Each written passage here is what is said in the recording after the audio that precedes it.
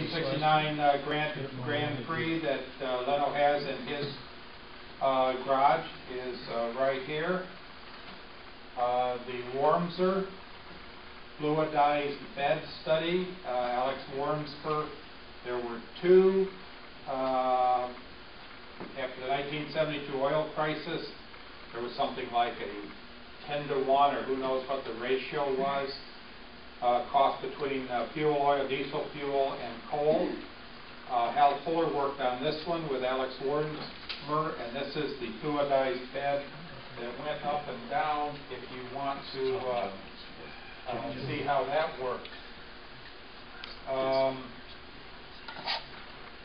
I have attempted to collect every single magazine article that's related to steam, usually the different vehicles that were done over the years.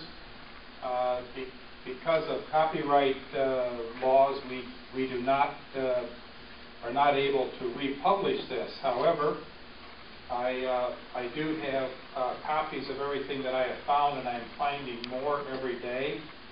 I think I have almost all of them, but if you want to see what they were, they're right here.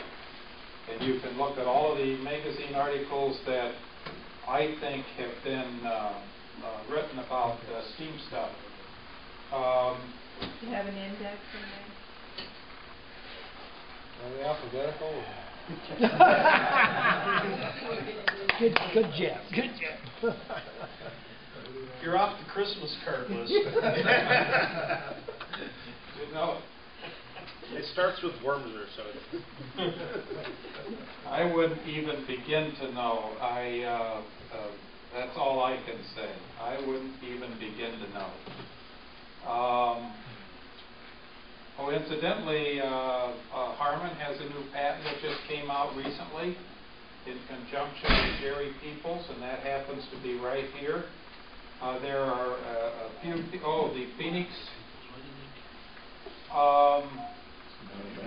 Dennis, are the Phoenix navigation people part of IAASP?